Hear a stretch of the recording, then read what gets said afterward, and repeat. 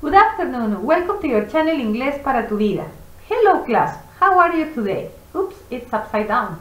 Upside down cuando algo está al revés. Upside down. Te lo deletreo. U-P-S-I-D-E.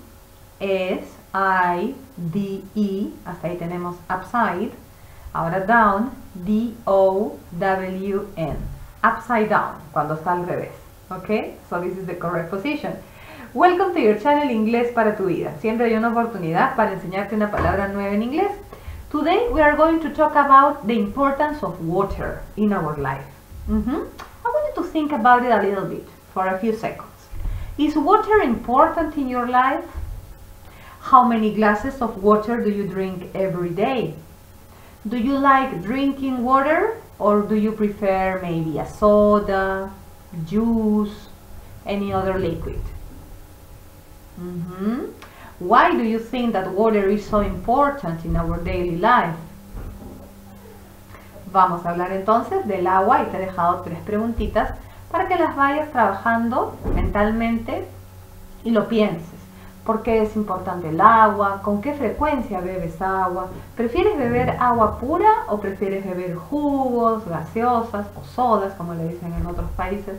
¿Cuál es tu preferencia? ¿O tienes otro líquido que ingieras, como las bebidas energizantes, también tan populares ahora?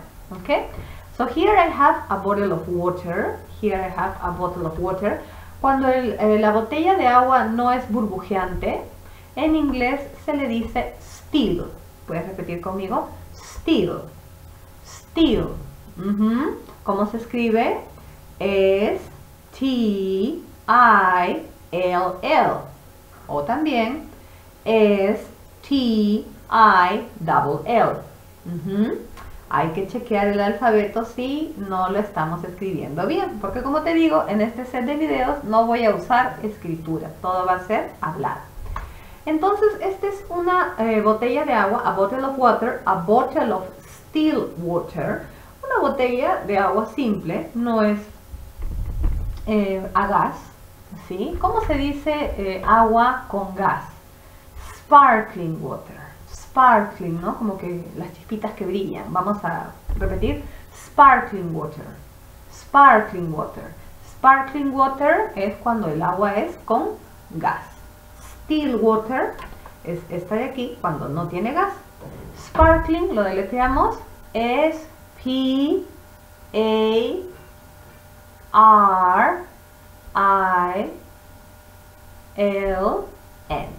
Sparkling. Sparkling water, still water. This is still water. I usually drink half a liter, really very low quantity. No tomo demasiada agua. Half a liter of water, medio litro de agua per day. When it is winter, cuando es invierno. In the case of summer, I usually drink 1 liter of water. En verano sí, 1 litro, más o menos, ¿no? I prefer still water, ¿sí? Prefiero el agua sin gas, but sometimes I like sparkling water too.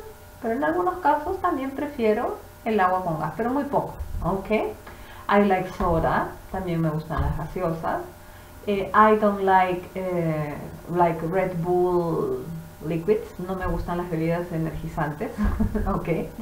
But I think that it's important that we drink water because it keeps us being hydrated, and also because it's healthy for us, for our inner organs, and it's very important to drink, as everybody said, about I think 8 glasses of water per day.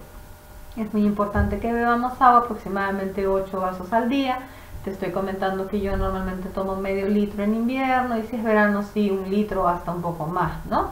Que no prefiero mucho las bebidas energizantes, pero que sí el agua es muy importante para nuestra salud, para mantener en buen estado nuestros órganos internos y externamente también para vernos bien. What about you? What is your opinion about drinking water? Do you like drinking water? Te dejo esa pregunta para que tú me la respondas, ya sea vía el correo, puede ser por escrito o de manera oral, y así ir practicando mucho más e interactuando en inglés. Thank you very much for your attention. No olvides de suscribirte a este tu canal Inglés para tu vida, darle clic al botón de me gusta y nos vemos en una siguiente clase. Bye.